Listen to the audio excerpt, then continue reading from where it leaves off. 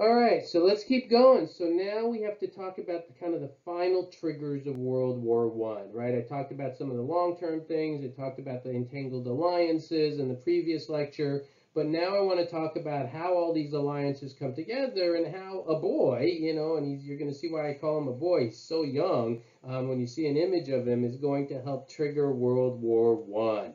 So let's get into our next slide here and talk about this Balkan area and what happens with these alliance systems and how it all explodes. So the Balkans, again, is this area just north of Greece. And this is, again, still a little complicated, so you want to follow it all carefully. You have Serbia, right? So Serbia is the Slavic nation that I mentioned right over here that has an alliance with Russia, remember, right? You also have these territories of Bosnia and Herzegovina.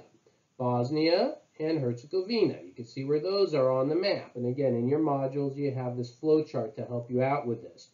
And those areas were regions that people in Serbia wanted to have. They wanted kind of a pan-Slavic Serbia. They said the people in Bosnia and Herzegovina, they're like us, they should be part of a greater Serbia. The problem is Austria-Hungary wanted that piece of real estate as well. So here you're seeing what you're having a conflict. This is where you get into a lot of what we call the Balkan Wars and the Balkan conflicts, and that's a whole other separate lecture that I don't get into all the nuance on. You can obviously read about all that. But basically, you have these conflicts in the Balkans between Austria-Hungary and Serbia wants Bosnia-Herzegovina, and Austria-Hungary wants Bosnia and Herzegovina. And then you have this organization known as the Black Hand. And this organization known as the Black Hand was this very extremist organization that wanted, again, Bosnia and Herzegovina to be part of Serbia. And they were not operating officially as part of the Serbian government. But one of their members was a boy named Gavrilo Princip. And actually, in that movie, The Kingsman, they have him in the movie too. Actually, it's kind of funny. And he had a job, and his job was to go and assassinate the Archduke Franz Ferdinand, who was the Archduke Franz Ferdinand of Austria, 1914. He was the Archduke is the heir to the throne of Austria-Hungary. And in 1914, Gavrilo Princip does that very thing. Now, when he does this, I'm going to show you an image of him in a second, this is going to create a massive domino effect. And I want to read you something. This is an interesting excerpt from a British ambassador. This is before all this happened, right? Before this assassination takes place, this is what this British ambassador says about Serbia and Austria-Hungary. He says, Serbia will someday set Europe by the ears and bring about a universal war on the continent. It will be lucky if Europe succeeds in avoiding a war as a result of the present crisis. He's talking about the crisis in the Balkans. The next time a Serbian crisis arises, I feel sure that Austria-Hungary will refuse to admit of any Russian interference in the dispute and will proceed to settle her differences with her little neighbor by herself. So this British ambassador, before this assassination ever takes place, says this is a really dangerous spot because if things get heated between Serbia and Austria-Hungary, Russia gets involved, all of Europe will fall into a war. And what's eerie is what he predicted is exactly what's going to happen. So here is Gavrilo Princip.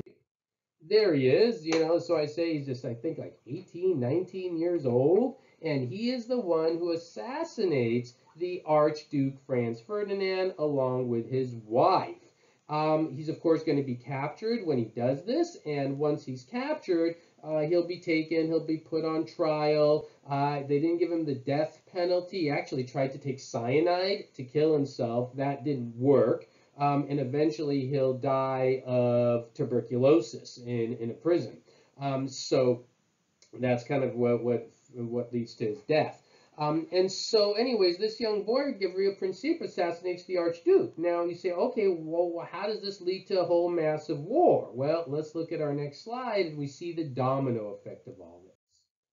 So this is the domino effect. And so this is where I'm going to kind of use the markers here to kind of illustrate all this. And you got to really follow this carefully. There's a logic to it. And now I'm not going to go like in exact order day by day. I just want to understand the logic of what happened. So 1914, right, is the assassination. Within months, basically, all of this is going to happen, right? So here's Serbia.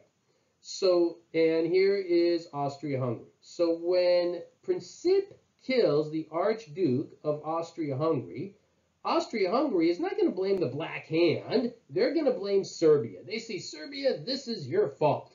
And so they're going to say, Serbia, this means war. Now, if Serbia and Austria-Hungary are at war, Russia up here, they're going to say, well, no, no, no, you can't fight against our little friend Serbia, and so they're going to be at war, right? In exact order and all that, that's not my number one concern. My number one concern is you understand how these alliances end up playing a role.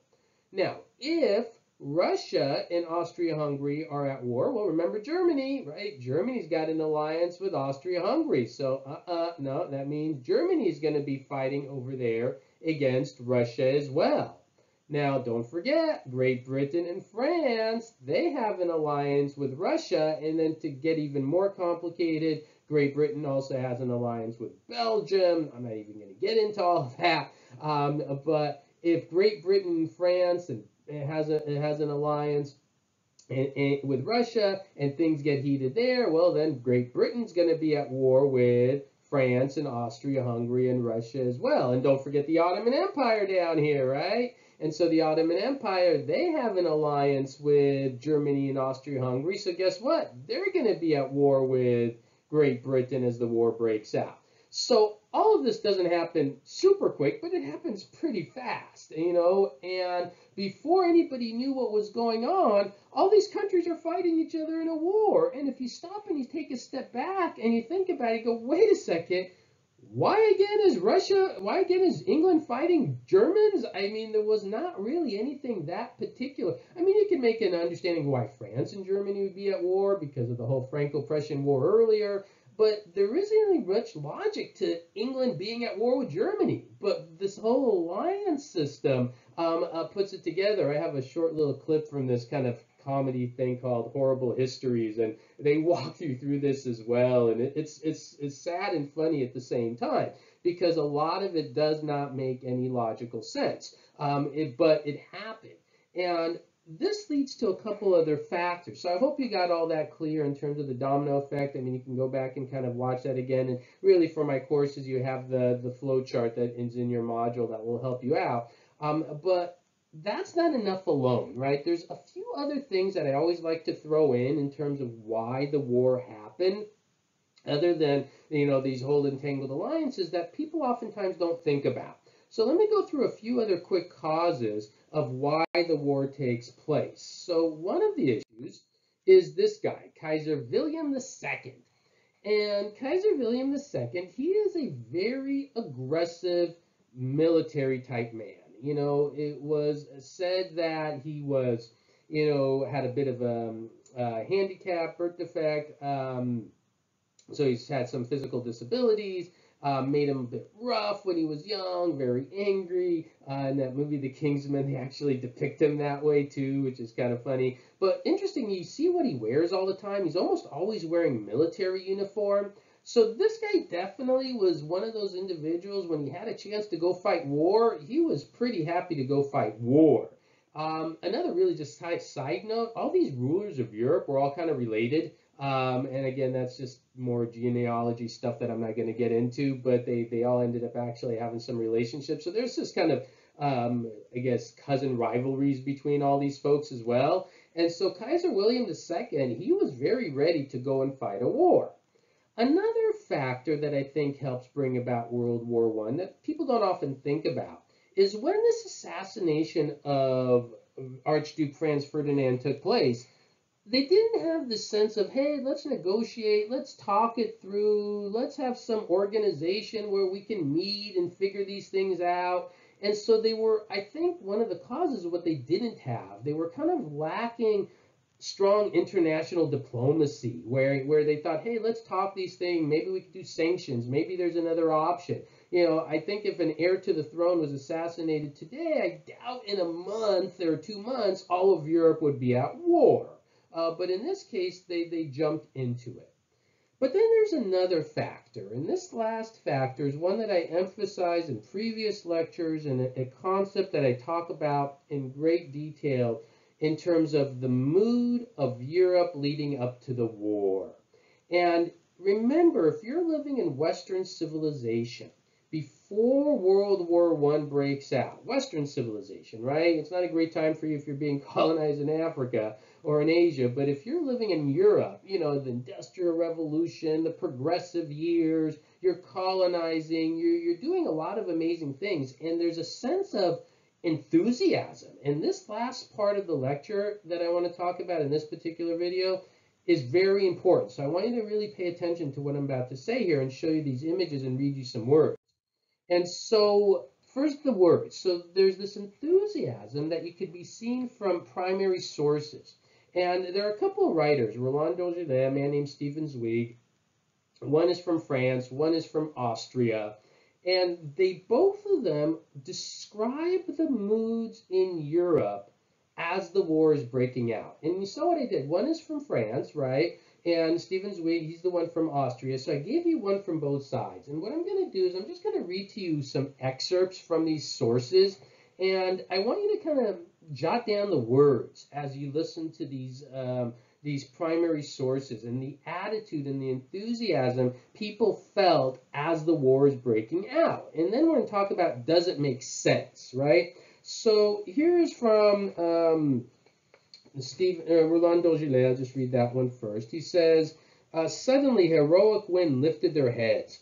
Young and old, civilian and military men burned with the same excitement. It was like Brotherhood Day.